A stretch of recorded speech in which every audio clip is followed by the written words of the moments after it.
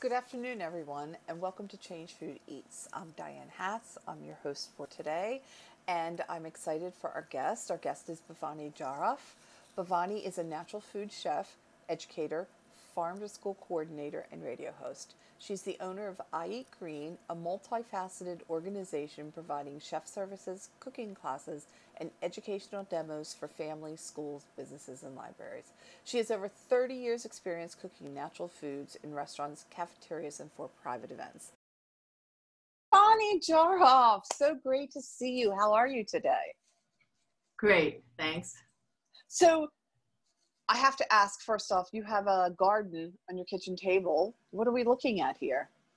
Well, I went out this morning. It's always best before the heat gets really hot to harvest the vegetables in the morning. So I harvested some kale, some Swiss chard, some Napa cabbage, some green beans, some onions, a butternut squash, some jalapeno peppers, and of course my zinnias. Are you going to be able to cook all that food? Do you have a family? Yeah. Like, how does one not waste that food? It's a challenge. I invite people over to come pick from my garden. One of the things, I have a business called iEat Green that I know we'll get to later, but always in years prior to this, I was constantly doing events. And so I would be using my vegetables for these events, but I didn't shrink my garden down this year. I just kept making, doing the same amount that I always do. And so I have had a lot. Just for people, anyone who might have a garden, because right now it's like gardens are at the most productive Right. in the Northeast. So for anybody who has extra vegetables, don't let it go to waste. Go to ampleharvest.org and you can find a food pantry. Yeah, I think that's fantastic. Great organization. So what are you eating today? I just made myself a salad with, I have microgreens that I grow in the garden along with arugula and assorted lettuces, and then carrots and cucumbers and peppers, all from my garden. And then I also have a beet green pate, but I actually use beet greens and radish greens for this. And, we all talk about food waste. And one of the things that we used to always waste were the tops of the radishes and the beets, the things we didn't know what to do with. Even carrot tops. So what do you do with carrot tops? Well, the same thing that I do with the beet green tops and the radish greens. You can steam them and then blanch them again, putting them in an ice bath that you lock in the color so that it's bright green. And then I make a pate. I saute some onions and celery, some garlic. I put it all into the Cuisinart with the beet greens that you really squeeze the water out, and then walnuts, and then a bunch of different spices, a lot of garlic. And you come out with this pate that is just so great. So am I asking too much to ask you to share that recipe for the pate? They're all on my website. If you go to ieatgreen.com and then you click on recipes, I have all my recipes, and every week on my radio show, I share a weekly recipe. I'm asking everyone this question that I'm interviewing. How can we create a food system where everyone can eat healthy food? We have to get rid of industrial agriculture. We have to stop subsidizing the industrial agriculture, meaning the commodity crops, the soybeans, the corn. Stop subsidizing those and start subsidizing farmers that are transitioning to organic, so that we can support farmers that are supporting the soil, because everything about organic really happens in the soil. And you need to build the soil up with nutrients to make it viable to grow our vegetables. Right now, we're losing so much topsoil that there's not enough topsoil left to keep farming the way that we do, even the organic farmers. So we need to really pay more attention to the soil. We have to stop putting in the industrial inputs, the pesticides, the herbicides, the fertilizers that are all oil synthetic based, and start using, compost and manure from animals, and really just change everything up. We need to stop having these mega monocrop farms and start having more permaculture and regenerative agriculture and full cycle farms. Organic food is more expensive than commercial food, and it really shouldn't be that way. One of the reasons it is that way is because the people growing the growing industrial food system, they're not responsible for the cleaning up of their mess or for the healthcare outcomes that people have to take on. And so as a taxpayer, we pay to clean up the messes that they make, the pollution in the rivers, the the climate change that is coming upon us so quickly. Industrial agriculture really adds to that tremendously.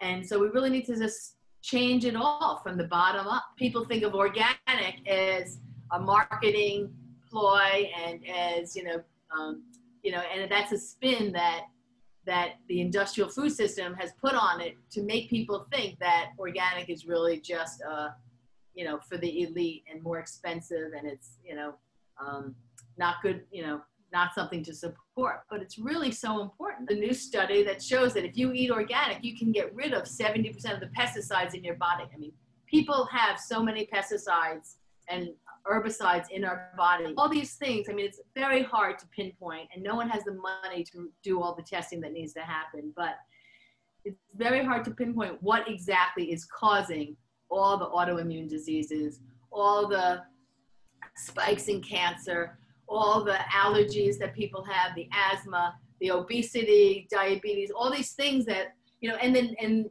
young women not being able to get pregnant. There's so many different things that are caused by the foods we eat, and people don't give it that enough credit. So what do you think about, you mentioned organic, what do you think about organic versus regenerative? Like, how do you define either, or do you see them as the same? So what's your take on regenerative and where we're going with it? Interesting you just asked, because actually just 2 days ago I participated, or I sat in on a webinar for vegans and vegetarians about regenerative agriculture, because how do they support that? Because regenerative agriculture, needs animals to graze on the land, to fertilize the land with their manure, and they're an integral part of the farm lifespan.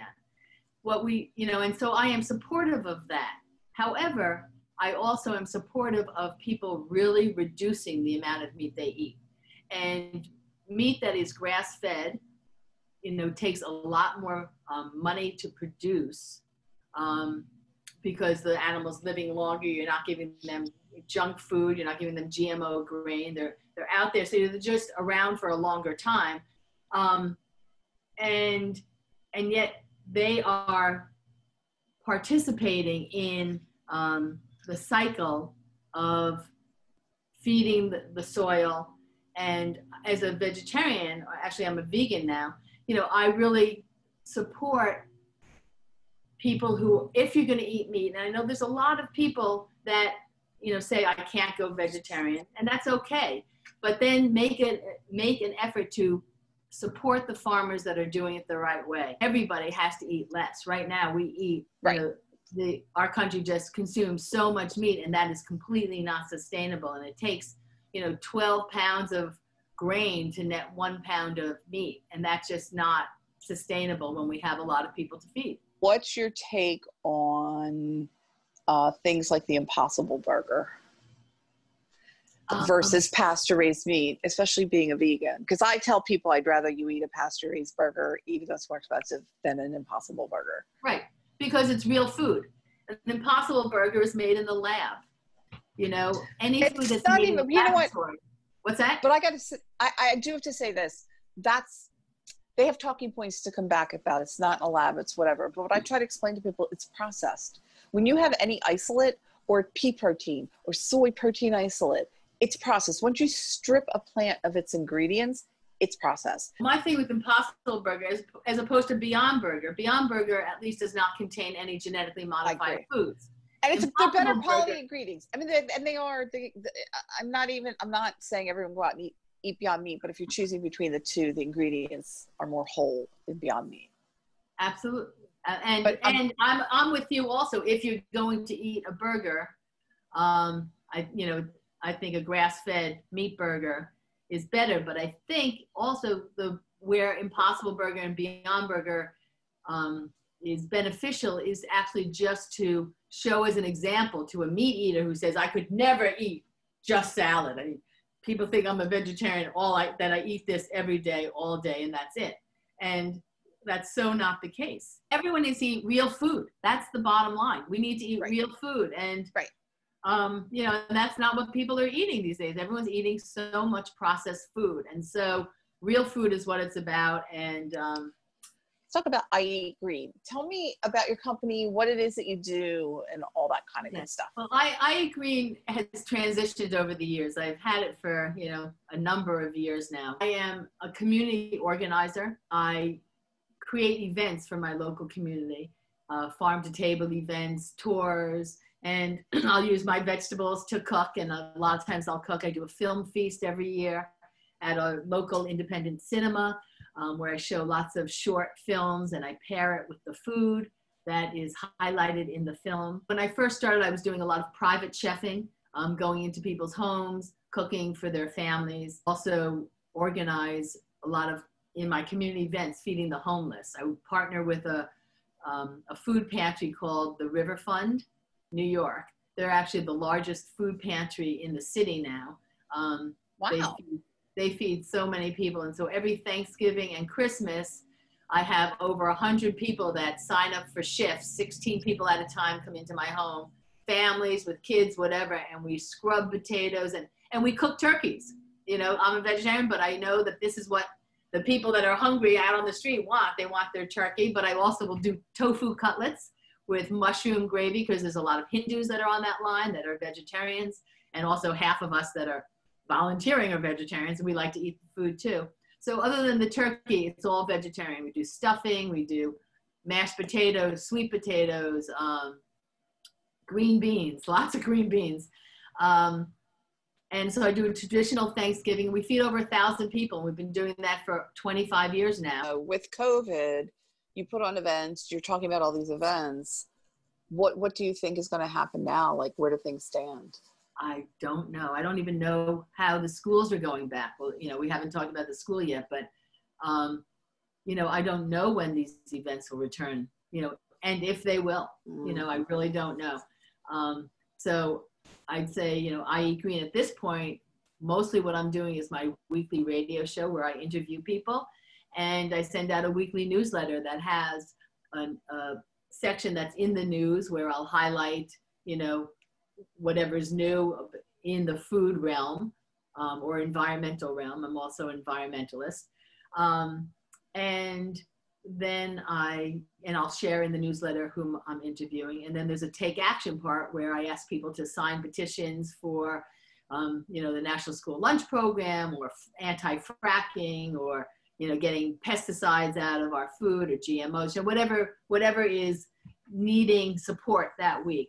I'll have a take action part. You know, it's a new normal and no one really knows how it's going to be. I don't even know if my school district is going back, you know, is going to be serving lunch. I mean, I'm still waiting. You still don't know? No. Well, they say school's going to start September 14th, but they haven't said, you know, as of now, they're still not going to open the cafeteria. They're going to do bag lunches. Yeah, people are going to eat in their classroom. Kids aren't going to come in all at once. You know, there's going to be different shifts. But I don't know yet. You just mentioned schools. So you are a farm to school coordinator. What exactly is that? What do you do? Okay, well, the school district that I work in, which is the city of Glen Cove, they have 3,200. Sorry, that's Long Island? That's on Long Island, but it's its own city. They have 3,200 kids in the public school, and they are over 60% qualified for free and reduced. Because of that, they were able to apply and they were awarded a grant from New York State Department of Ag and Markets as a farm to school grant. And what that does, it has an allotment for a farm to school coordinator. And my job is to make contacts and build relationships with local farmers where we can purchase local, fresh, seasonal vegetables and bring it into the cafeteria and introduce it to the kids. This is not what they're eating for their meal. I'm giving them a taste. So I will buy, you know, hundreds of pounds of whatever it is. I think I bought 600 pounds of butternut squash last fall. And, you know, and I made a butternut squash appetizer, one that I make that's just delicious. And then I went to 6 different schools And I set up a nice, beautiful display, kind of like this, where, you know, it really looks appealing. And I would go around with a tray, and I put it on a silver tray with doilies, because I used to do catering. So, you know, I'm really into presentation, how it looks. Kids, you know, and so these kids who are not used to it would have me come around with my apron, serving them on a silver tray with a doily, a little dish of this butternut squash appetizer. Or the month that we closed in March, I was doing a kale and napa cabbage salad with an Asian ginger dressing that was just delicious. And we were closed down, so I had so much of this kale and napa cabbage salad left that we put it into the little plastic 4-ounce cups with a lid, and everybody got it in their bag lunch. So that's what I'm thinking we're probably going to move towards this fall, that maybe I'll just be making different salad things that can, or, you know, things that can go into the bag lunch. So you're the farm to school coordinator for a school. You bring in this farm fresh food, but you're just giving taste tests. It's not in the cafeteria food. Why not? That is so, it's infuriating, actually. Yeah. Like, I thought you were taking food and adding it as an ingredient to their lunches. That's the hope. This is supposed to inspire that. But to really get to that, there, you know, just like with our food system, why can't everyone eat organic? It's so, they've been doing it wrong for so long that there's so many things that have to be undone to make it right. The National School Lunch Program was, you know, set up, I mean, people think right after, you know, World War II, but it really even started earlier than that. But the lunch program is subsidized by the government, meaning that the cheap food or the commodity food that they raise where there's a surplus, they give it to the schools, some free and some really cheap, and mostly it's meat and dairy stuff that they give. They don't give, you know, they will give some frozen vegetables or canned vegetables. That can be a commodity food too, but it's all not the food that any of us are buying in our homes. I mean, even the, you know, the chicken, I'm sure the chicken that they're getting, you know, the chicken that they're getting is not hormone-free, antibiotic-free. I mean, it's regular chicken nugget, crap chicken. Right now, because of school, the money that schools have for their lunch program, they don't invest in their workers. You know, most of the lunch ladies, and even if the school doesn't have the lunch ladies and actually goes to a food service company like an Aramark or Sedeco, they, you know, it's all about they want to make money. And so they make sure that they keep all their employees on a part-time basis. You know, women have 3-hour shifts, 4-hour shifts. No one's full-time. They don't have to pay benefits. They don't get insurance, and they're paid pretty low, like a minimum wage. And so they are busy the whole time just taking boxes out of the freezer, unpacking the chicken nuggets or the French fries, or even like they also do breakfast. Even an omelet, like a cheese omelet, comes frozen, bright yellow. I thought for sure it had yellowed food coloring, but it has turmeric. You know, they use turmeric for the coloring, or carotene or something like that. So there wasn't yellowed food dye. I was impressed by that. But you know, everything's frozen. So all they do, they unpackage everything and they heat it up on cookie sheets in the oven. I remember when I first started cooking for the homeless and I went into a school, I used the local school district kitchen before I was having people come into my own home. And we couldn't cook the turkeys because the only kind of ovens they had were like the pizza ovens that were where you could get sheet pans in there. But you couldn't get a turkey, it was too high, so we'd have to like squash the turkey down and flatten it in order to be able to get it into the oven. So they don't have full ovens. Well, I've heard a lot of school cafeterias, they took the kitchen equipment out, and it's like microwaves, and it's not a real kitchen anymore. A lot of them are like that.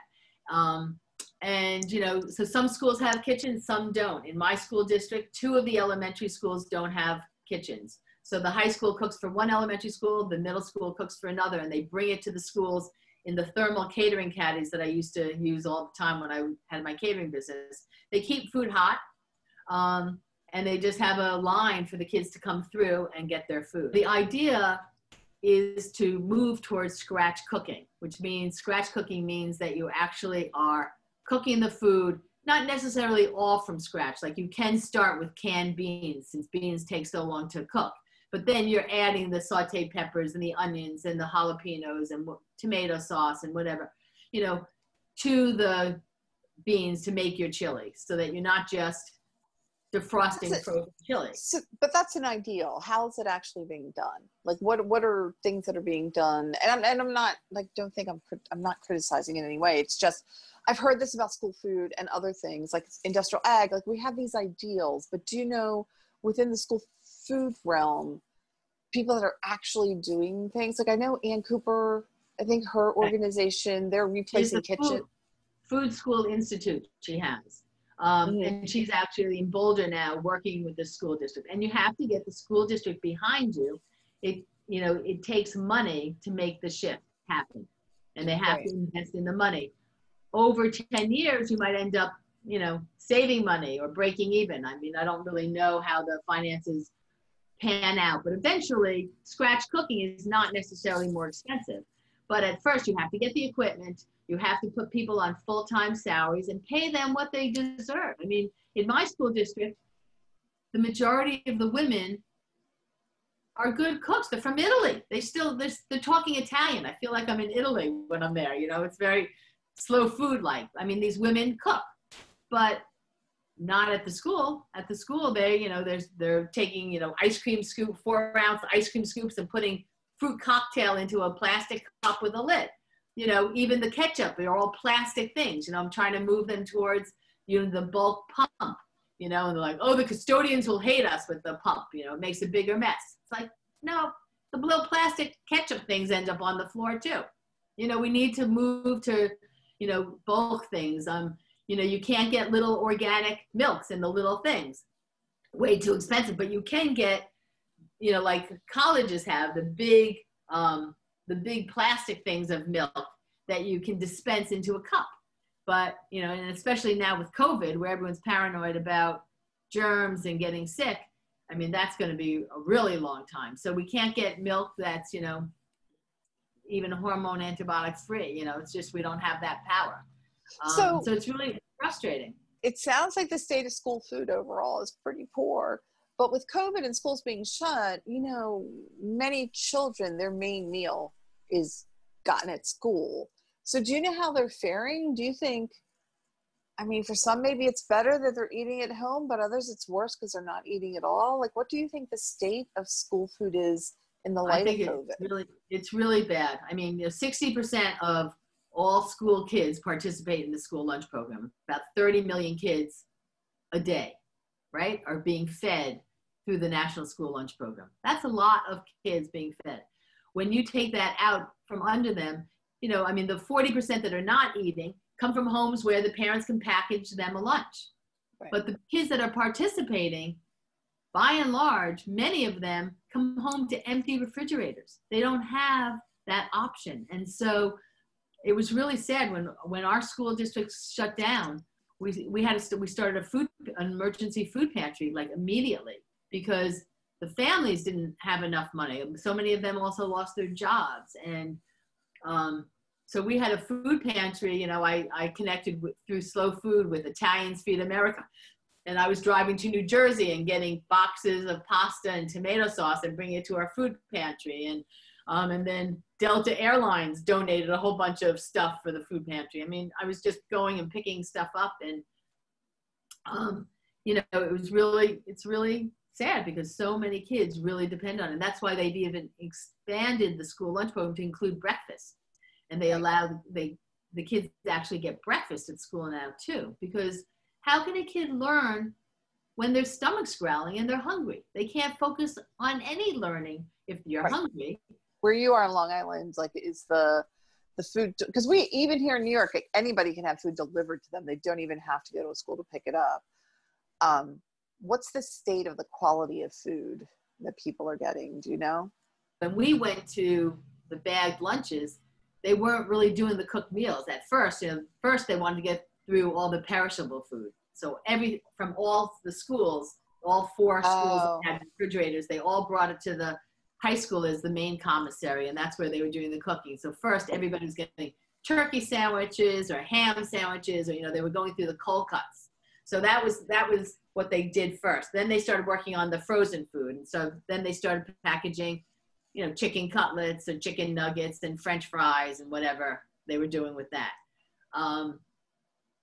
And so they were using up what was in the freezer, which, you know, they needed to do. They needed to move that stuff out.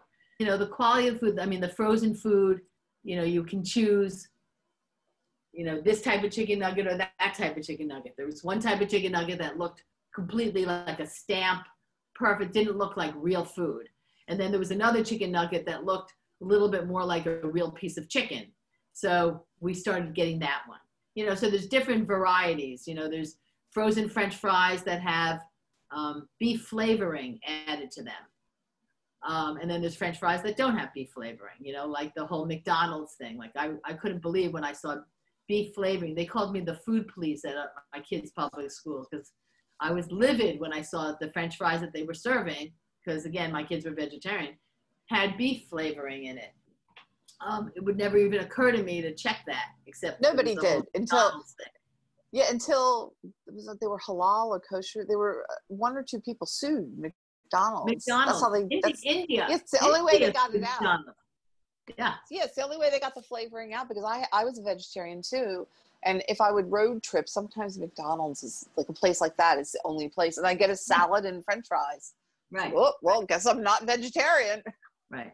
Exactly. So, you know, so the hidden food, the things that are inside the things are really gross. Do you know what we have to do? Like actual steps that need to be taken to get local fresh food into schools? You know, do we have to dismantle, like let's say I am like, you know, I have young kids. I'm like, I can't stand this. I want to change the school food system. And it is way more complex than people realize. So what are like some concrete steps that need to happen or that someone can do to try to start changing this? You need parents that care. That's the first step. I think you need to mobilize parents. It can't just be one or two. You really need to mobilize parents to go to the school board or to join. Every school has to have a wellness policy now. And so in order to have a wellness policy, they usually have a nutrition and wellness committee. Join the committee. Having parents on board, and I mean the teachers were my biggest advocate in the school lunch program, because they were so happy when they'd see me there it was once a month, but they'd come back for many tastes of the samples because it was the best food in the school. And, you know, so the kids that did try it really loved it, you know, but. So what do you think about school gardens? Do you think they're having any type of impact on school food? Is that a total separate thing? It's not a total separate thing. If you can have a school garden, it's great. The problem is the school gardens are never going to be big enough to grow the food for the cafeteria. I mean, it would be great if they did, but that would be you need a full-time staff person to be running the garden in order to do that. And also, you know, here in New York, we don't have, 12 months of growing possibility. Right. But it is a great, great hands-on learning opportunity. And when, you know, there's this saying, you know, if they grow it, they'll eat it. And it's so true. I mean, a kid who gets to pick this green bean off of the plant themselves is much more likely to try it. And it's great raw too. I mean, it doesn't have to be cooked. And then you can do special projects with the food that you're bringing out. One class can cook it up and make a dish. And it's, you know, and all kids don't learn the same. So having opportunities for hands-on learning is so important. And you can do the whole STEM curriculum, the science, the math, you know, English. You can do art, all of it through a garden. I mean, you know, there's curriculums that are designed that are out there. You don't even have to reinvent the wheel. There's curriculums some are free, some you have to purchase, but there's curriculums revolving around the garden. And so I think a garden has a huge impact, and especially if you can start them in elementary school so that the kids are growing up with it. So what are you most hopeful about when it comes to school food? I'm most hopeful that more and more schools take that leap. making relationships with local farmers. And I mean, when you buy local fresh vegetables, you're also helping the local economy. You know, you're making relationships with local farmers, you're supporting the farmers, you're supporting the workers that work at the farm. I mean, it's, you know, there's statistics that how, you know, buying locally, how that helps the local economy. So I'm most helpful that we really start going back to scratch cooking, that we start purchasing meat that's raised more humanely. I'd love to get rid of, you know, all this frozen food and have real cooking happen. You know, also when I ran the cafeteria at the Waldorf School in Garden City. At the Waldorf School, it wasn't all organic, but it was, you know, any meat was hormone-free, antibiotic-free. You know, all the dairy was organic that I was serving. And I presented it beautifully, and, you know, all the a la carte. I was doing nori rolls and sushi and, you know, all this specialty stuff. It was really a wonderful opportunity, but it was amazing because we did have a salad bar. I think a salad bar should be in every school. But when you have a good lunch program, the participation really goes up. Kids are feeling better. But what I was going to say is I felt like it was so important when you walk into the building that you smell deliciousness. You know, you don't want to walk into a cafeteria and smell ammonia or bleach, which is so often. I mean, they're, you know, cleaning it and they want you to know that it's clean. But that's not what you want to smell. I mean, the cafeteria should be the same way the kitchen is the heart of the family home. It should be the heart of the school. The cafeteria can become a community center. You know, that's what my passion with food is. It brings people together. You walk into a school and you smell something delicious. It's great. Anything else you'd like to share with us? Check out my website at iEat.com. My recipes are great. I love feedback. Also, I do have a Facebook at iEat_green. It's a lowercase I, capital E, like iPhone, iEat. That was my thinking there. And I share a weekly recipe. And so that's really great. My radio show is every Thursday morning at 10 a.m. on the Progressive Radio Network, which is a website radio station. You can find it prn.fm. Just put that into your cursor and you get it. And so it's live, but it's also recorded, so you can listen at any time. Thank you so much, Bhavani, and thank you everyone for joining us today. We will be back next week at 12:30 with more. Please stay tuned, follow, like, subscribe, whatever one does, or whatever platform you're watching on. Please join us.